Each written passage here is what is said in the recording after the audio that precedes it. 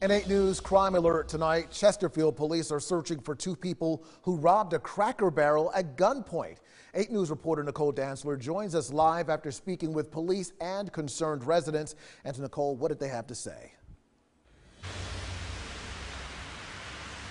Well, Eric, Chesterfield police say this happened last night along Redwater Creek Road, and now residents are concerned that this could keep happening.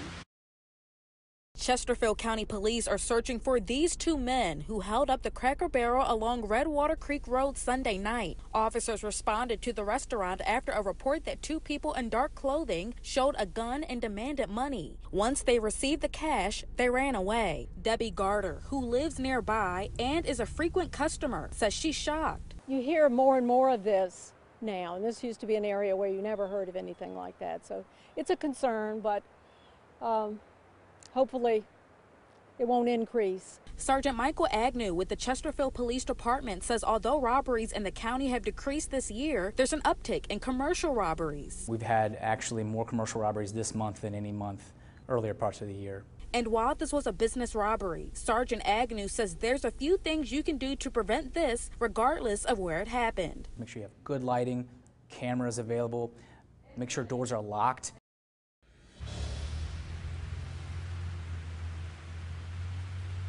Police are still working to identify whoever committed this crime, so they ask anyone with any information to contact the Chesterfield Police Department or Crime Solvers. Live in Chesterfield tonight, Nicole Dantzler, 8 News.